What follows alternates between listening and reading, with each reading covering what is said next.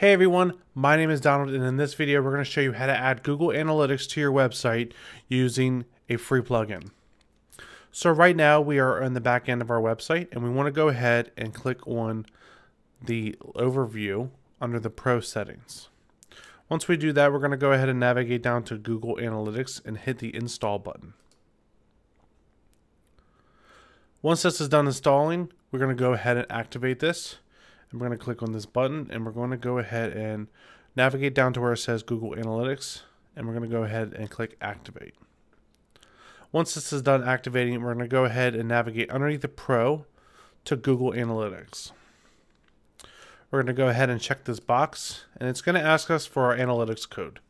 So let's go ahead and navigate over to that part of the video. Once I'm in the analytics section of the Google, once I go to the analytics website at analytics.google.com, we're going to go ahead and navigate to, this is their main page right here. So if you just type in analytics.google.com, it'll ask you to sign in. And once you're signed in, it'll bring you to your analytics. Now, if you don't have any analytics, it's probably going to ask you to create a new property.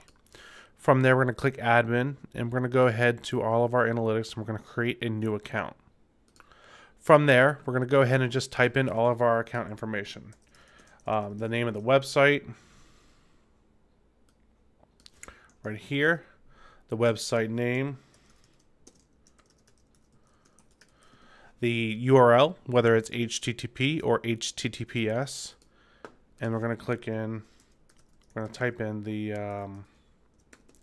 URL address.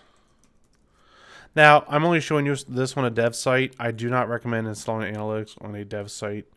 I'm just showing you this for video reasons. Go ahead and select your industry category. I usually choose other because none of them apply. The reporting time zone, so whatever time zone you are in, which I'm going to choose Eastern.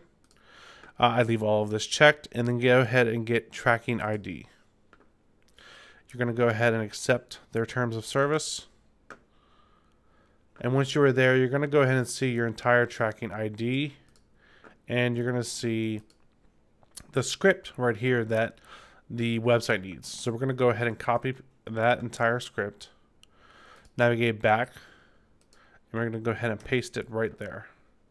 And you can go ahead and drag this down if you need to see all of it. But that's the entire scripting code that you're going to need to put inside of the head of your website. You're going to go ahead and click update. Now, once you've updated, it's going to give you a huzzah. All the settings have been successfully saved. So as of right now, you are completely done adding analytics to your site. Navigate back to the analytics part of the website on Google, and you guys can wait 24 hours before viewing your analytics data. There's nothing here because A, it's a development site, and B, we just made it. Give it about, I would suggest making your analytics account and adding it 24 hours before you launch. This will give you enough time for you to get your reports when you launch the website of people who are going in there. Another suggestion I would make is for the audience. If you go underneath of audience and go under demographics and then click on overview, I would just hit enable. Now what this lets you know is it tells you the age, the gender, and a few other things about the users that are coming to the website. So I always enable that option under audience, demographics, overview. From there, you have a completely functioning website with Google Analytics. There are a few plugins that you can install that allow you to see the actual analytics of this website on the dashboard.